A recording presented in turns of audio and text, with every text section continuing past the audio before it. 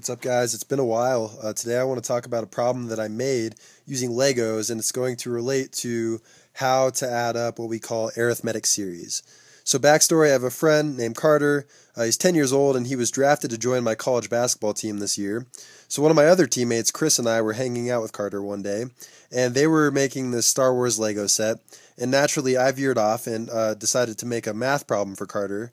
And so this is the figure that I constructed for the problem, and it's a little unclear because there's two types of Legos that look like this from the side view. You have the skinny kind that has one row of connecting dots, and you have the fatter kind that has two rows of connecting dots. So I used the fat kind just to clarify to build this figure.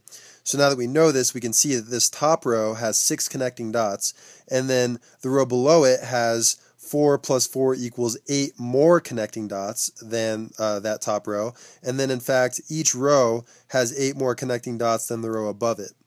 So then the question I asked was, how many connector dots are in this figure? And Carter thought about this for maybe 2 minutes, and then he thought of this clever idea. He said, in your head, you can cut off this right piece and then flip it, rotate it, and then fit it in like a puzzle piece to the left part. And then what we have is a rectangle, which we know how to deal with. Rectangles are easy. So we count the number of rows now, and then we see that we have 8 rows.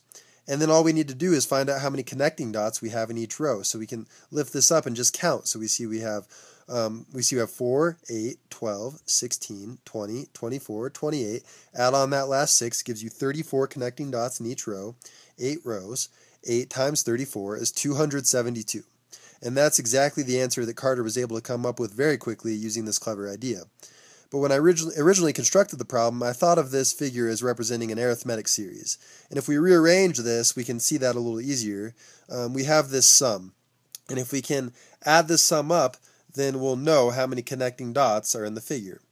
So what exactly do I mean by arithmetic series? Well, you start with one single number. In this case, I started with 6 for my top row, 6 connecting dots, and then you add some other number to it. So in this case, I added 8 to get my next row, which had 14 connecting dots, and then I have to add 8 again because that's our common difference. So then I added 8 and I got 22, and then I can do this as long as I want and continually construct rows that have 8 more connecting dots in the row above it, and then you end up with this sequence of numbers separated by 8. And what happens when you add up a sequence is you get a series. An arithmetic sequence becomes an arithmetic series. So then if we can add up this arithmetic series, then we'll be able to solve the problem that I created. So we have our figure represented by this arithmetic series, and we want to add it up, but if we did it piece by piece, it might be boring and it might take a while. But we know that addition is commutative, meaning it doesn't matter what order we do it in. So that means we can rearrange, and we can take the first number and we can take the last number and we can add them up and see that we get 68. And then we can take the second number and the second from the last number and do the same thing, pair them up, and we see again we get 68. And we can do something similar with the remaining 4 terms in the series.